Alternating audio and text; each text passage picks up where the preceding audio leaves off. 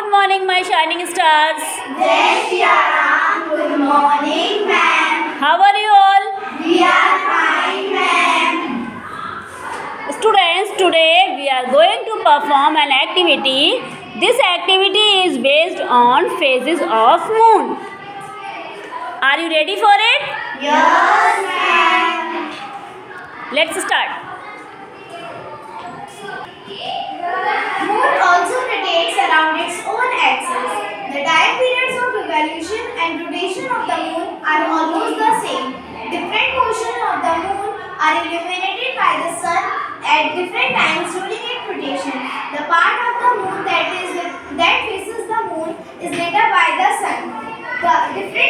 These illuminated portions of the moon are known as phases of the moon.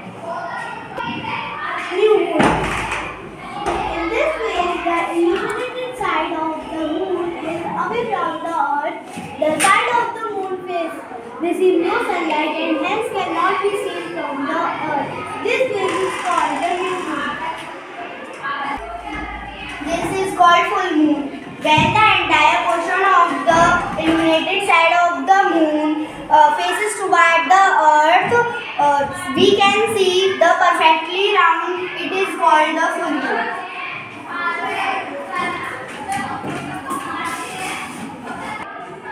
Crescent moon. In this phase, a small portion of the illuminated side of the moon is facing towards the earth. So a small portion of the moon can be seen from the earth. It is called crescent moon. When half portion of the illuminated side of the moon is facing towards the earth, we can see half of the moon from the earth. It is called half.